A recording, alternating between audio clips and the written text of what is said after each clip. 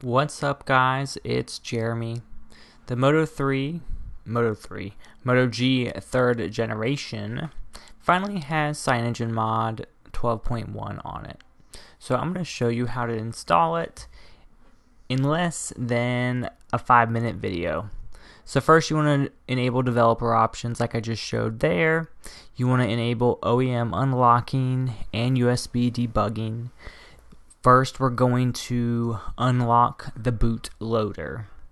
If you're not familiar with that, that allows us to install a custom recovery, which then allows us to install the custom ROM, which in this situation is Cyanogen Mod. And luckily, Motorola provides an unlock code through their website. So I'm going to show you how to do that. So first you want to have ADB installed and Fastboot installed on your computer. So I'm going to link to that below. And you want to type in Fastboot Oem get unlock data in your command prompt. And that's going to give you a code to copy into the Motorola website. I'm going to give links to the Motorola website as well, and that website gives very good instructions on how to do it. Just note, make sure you copy the full string that is provided to you via command prompt.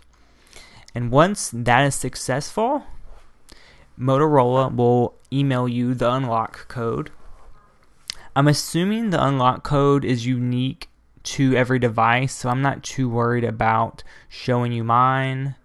If y'all can do something with it, oh well, I already used it.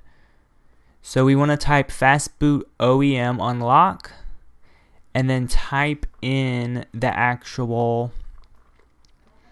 code that they emailed us.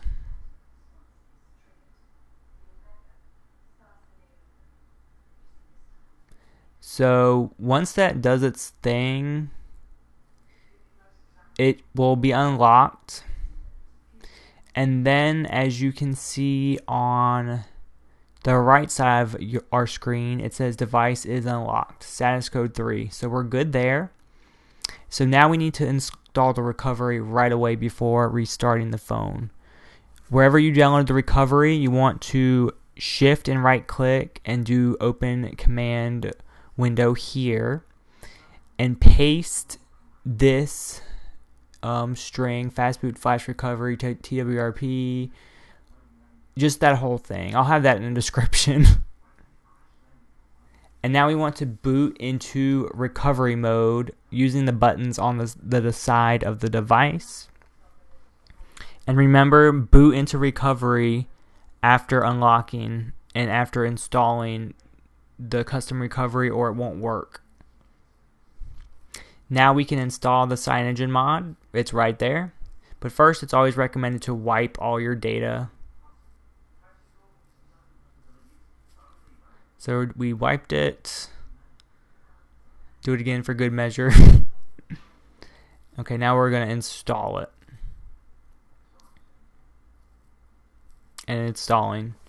And keep in mind, I'm assuming you know what you're doing here. Make sure you do backups just in case you need to get your phone back to cut to normal stock Motorola Android.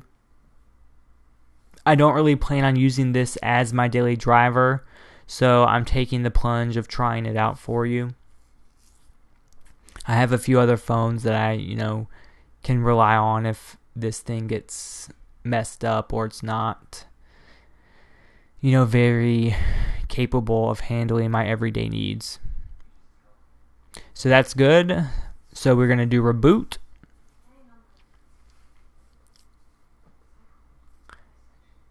And basically it shows like a custom loading screen every time that the bootloader is unlocked. Warning, the bootloader is unlocked.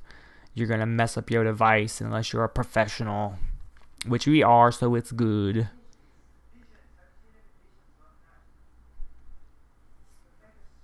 And we're good to go. Cyanogen Mod is installed. Sorry about the weird focus. That's it, guys. See you later. Bye.